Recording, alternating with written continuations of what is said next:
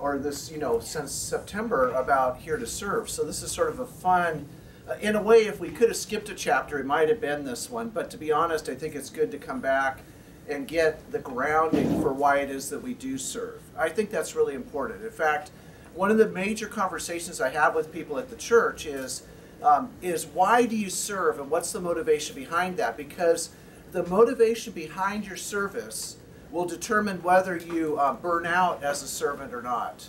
And we have a lot of people that burn out sometimes because they want to do lots of things, and they're falling into that old narrative that we talked about in Book 1, which is that God is happy with me if I do things for God.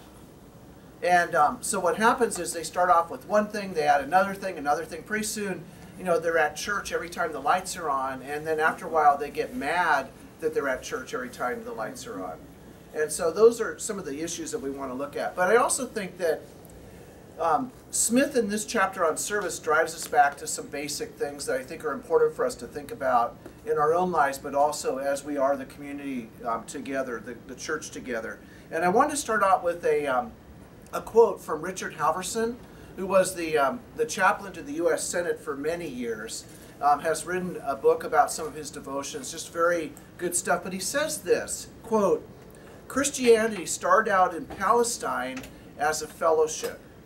Then it moved to Greece and it became a philosophy. Then it went to Rome and it became an institution. Then it went to Europe and it became a government. Finally, it came to America where we made it into a business." And I think that's very telltale. And we see that. We see the marketing, right, of Christian stuff, and also just that whole idea. And so part of this is, how do we come back to sort of the root of what Christianity is about? And how do we keep that before us? And one of the things that Smith says is, he says, well, part of it is that you're learning to live into this paradigm of being a part of the kingdom of God.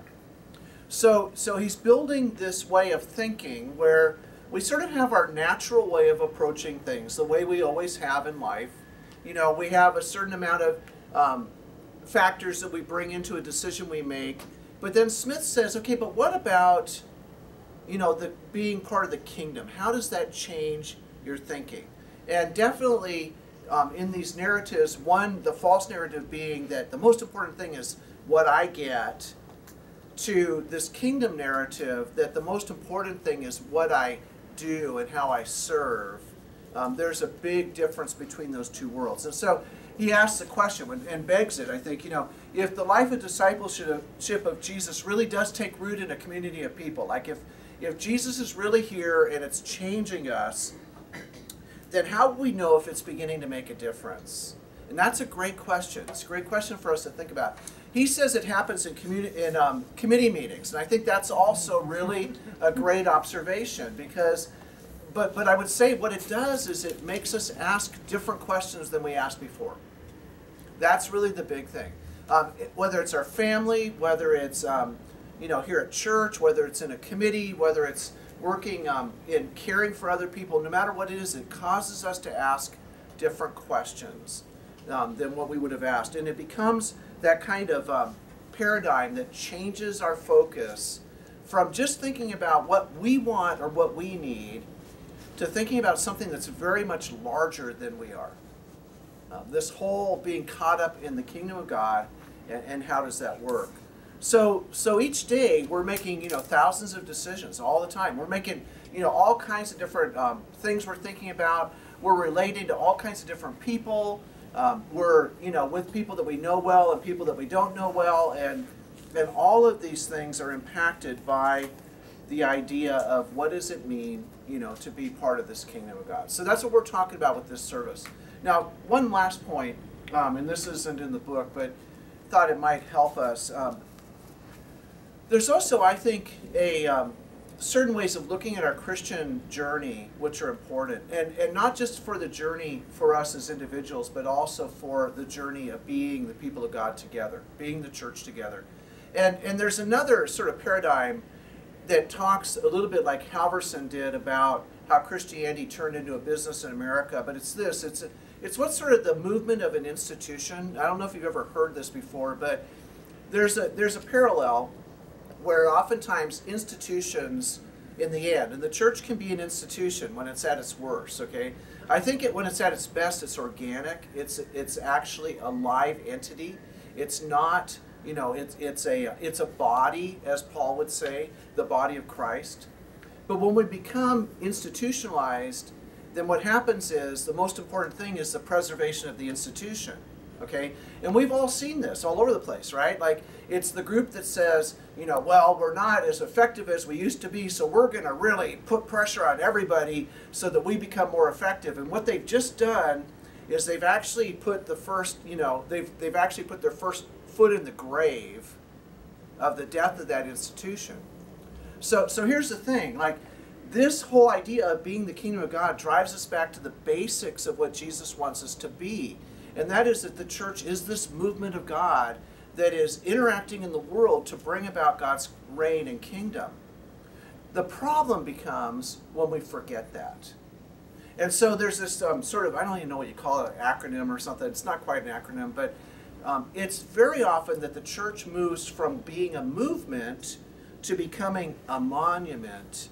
And then the last sort of point of institutionalization is that it becomes a mausoleum.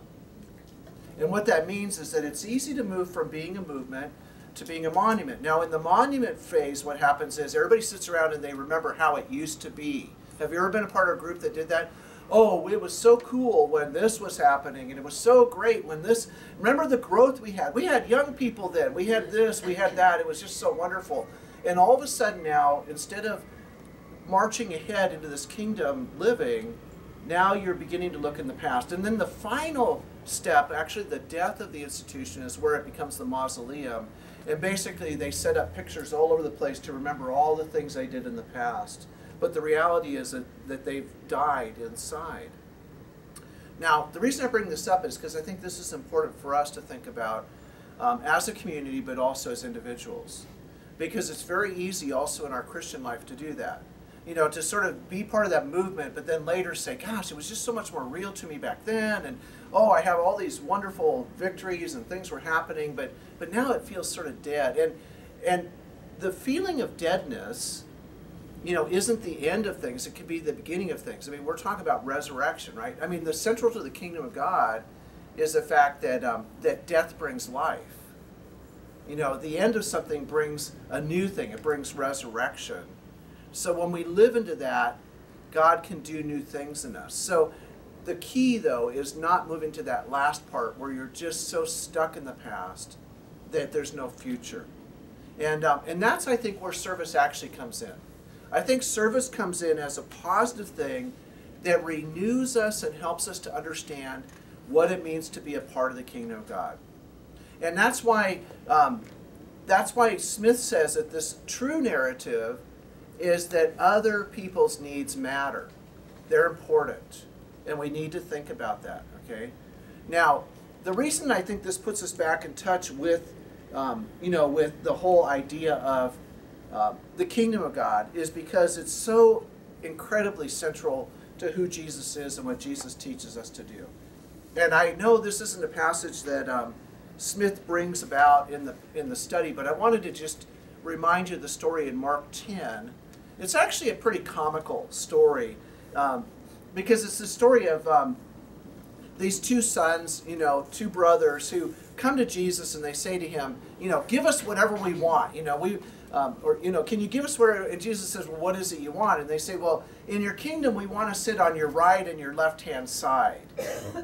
And it's such an interesting, you know, discussion because you know right away that it's just all about them. They're thinking about positional authority. I mean, like in that whole hierarchical kind of way of thinking, you know, you'd have the king on the central throne, and then whoever is on the right and the left are like the next in command kind of thing. And so they're really saying to Jesus, we want these places of prominence in your kingdom. And what they're really saying is, we don't understand what your kingdom is about. That's what they're really saying, but they don't realize it yet. And so he says, well, can you drink of the cup that I'm going to drink of? And they're like, sure, well, what is it? And he says, well, I'm going to go and die. Are you willing to die? And there comes, see, the crux of the matter. The question is, are you willing to give up your life for the kingdom? Are you willing to give up your life for the kingdom? Now, the very funny thing about that question is that you only will find your life for the kingdom if you give up your life for the kingdom. So it's very, counterintuitive, but that's part of what he's saying is that, if you give your life, you're going to find it. Remember that? Only the one who loses their life will find it, who gives their life up for the kingdom. And so they say, oh no, we can drink the cup, and all these things happen. And then all of a sudden, the rest of the disciples show up, and they're a little ticked. Like you're thinking, well, maybe they're going to be mad that James and John had asked Jesus this question.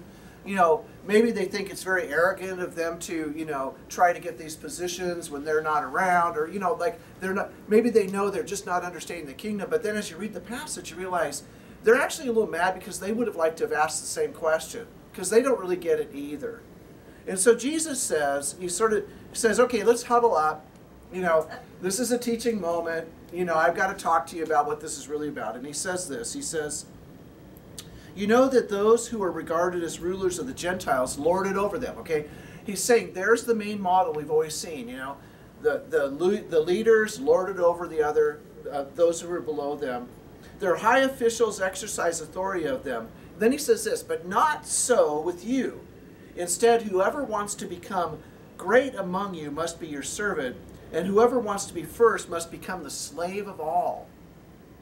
Now those words must have just started to knock the air out of them in a good way.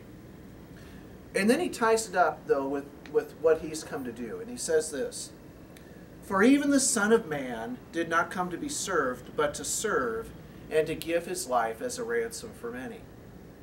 And so he says, in case you have any question about how this works, walk with me to the cross, and you're going to find out. And that is going to bring in then this new way of serving and being and entering into the kingdom of God. So Smith says, and I think he's right on with this, that the reason that we can serve others is because we have this confident assurance that God is active in us and has called us to be a part of the kingdom of God. And with that as a basis for service, we're not serving because we think somehow God will be happier with us, but we're serving out of a sense of gratitude that God has called us to be God's people and to join in this way of being that really does symbolize and encapsulates this kingdom of God that we're called to be a part of.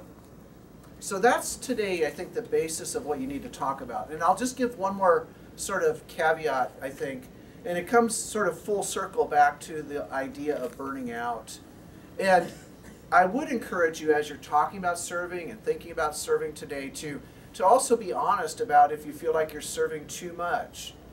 I think that it's very easy for us to get caught into things that sort of grow beyond our ability, to sort of handle them. And it's okay to admit that and to say, I need to pull back.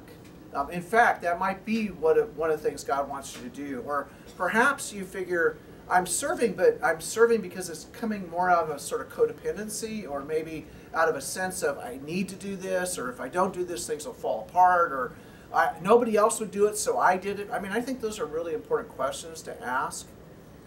My own philosophy, although we don't talk about this much here, is that if every single one of us were serving in one way, we would be able to do everything God's calling us to do.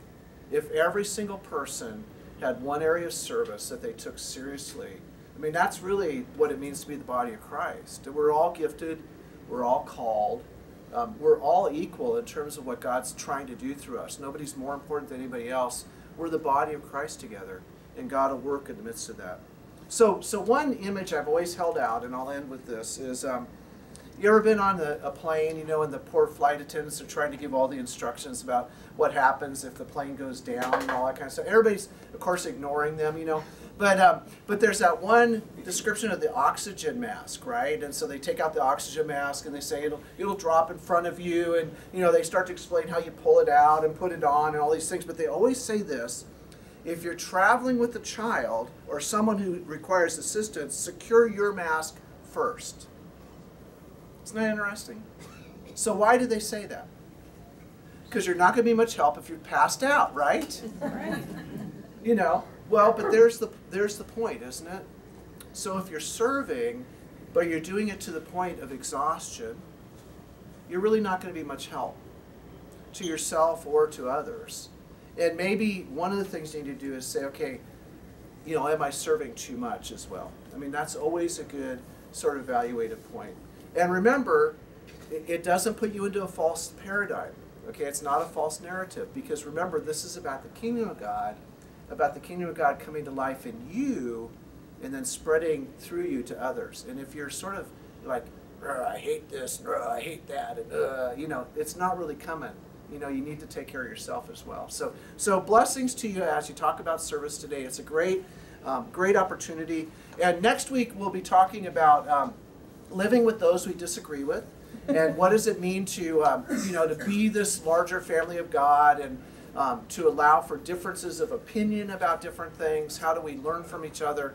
And we'll be talking about all that as well. So that's chapter 4. So blessings as you meet today. Thank you. Yeah.